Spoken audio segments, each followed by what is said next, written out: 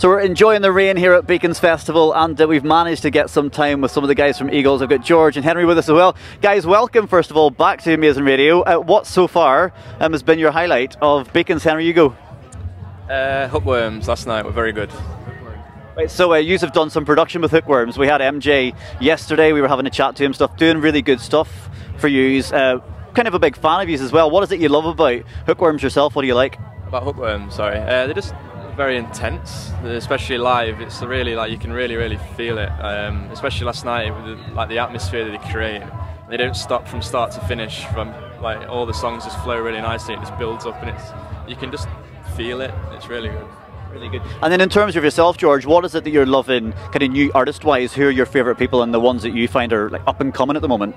Up and coming at the minute, I don't know. Like I heard Sleaford Mods like quite a while back, like before they was pushed into the world of festivals and all that. I think they're great, like talking about real stuff, and they're close to home as well. Yeah. We grew up close to Nottingham, and it's quite close, so it's good.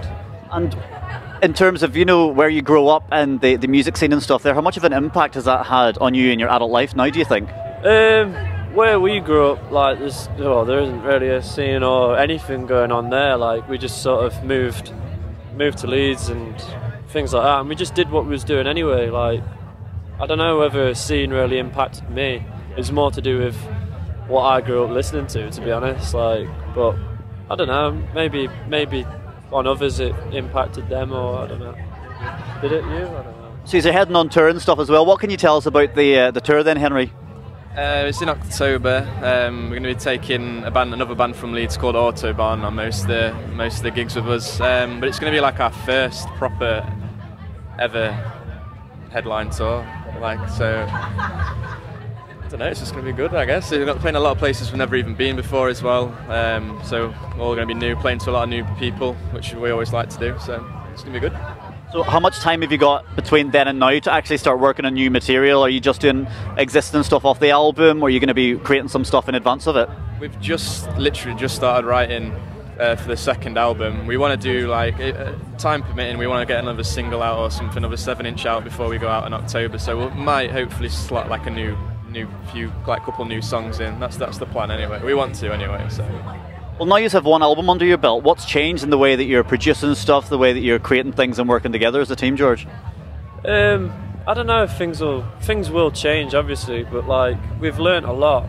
Like obviously, when you're playing the same songs on tour, you think of what you should have done, and you think like, why have I done that? Like I constantly think about lyrics and like, why did I say that? Or I should have said this, or he should have done that, should have done this.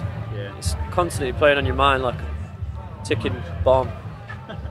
But yeah, so it'll all come out in the end, hopefully. Yeah. So whenever you, now that you have a busier lifestyle, you're very on the road, you're kind of always looking to create new content, do you find that you now live a lifestyle where it actually feeds you more, or does it actually hold you back a bit on coming up with lyrics and piecing things together? I don't know, like lyrics wise it just depends, like what with music and stuff like that. So cheers. Yeah, it depends on the music. It's like because as a band, like when we write music first, right, and then the lyrics come afterwards. Yeah.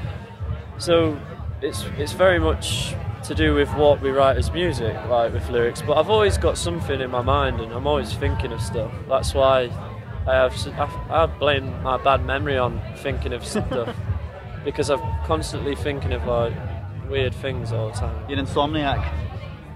I wouldn't say insomniac, something else, I don't know. Maybe there isn't a word for it yet. Great, okay. Well, you have done really well on the Amazing chart, so you have been through the Amazing chart with a range of different tracks. Possessed did so well, Nerve Endings did really well, and that's based on people actually clicking on the site, so it's not necessarily people buying stuff, it's press and play, adding it to playlists, sharing it with their friends, and so it's had a really positive impact for the way that you've gone through. What sort of messages have you got to people that have actively gone and chosen to stream your music on that site then, Henry?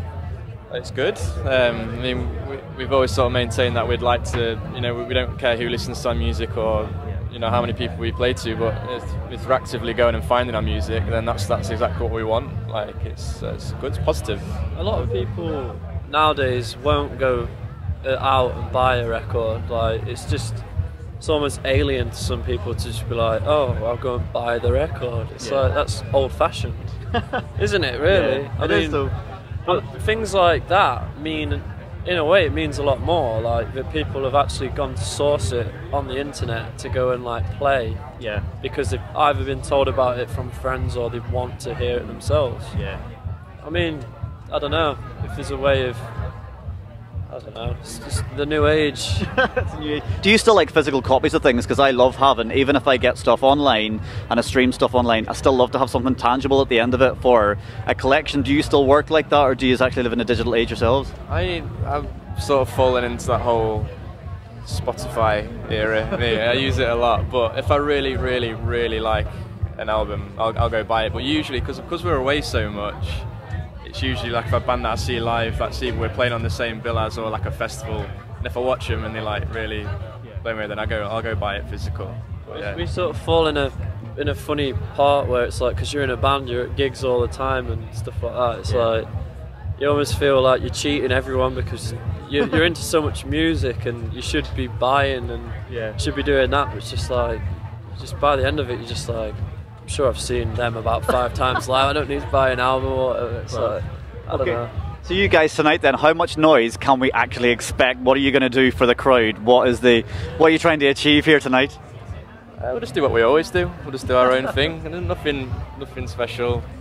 We was thinking about doing some of the bits and bobs, but I think just turn up, do our thing, basically. Yeah. Well, thank you very much for taking some time to chat to us, and good luck tonight. I can imagine it's going to be off the hook, and we'll catch you on tour as well. Thank you very much. Cheers.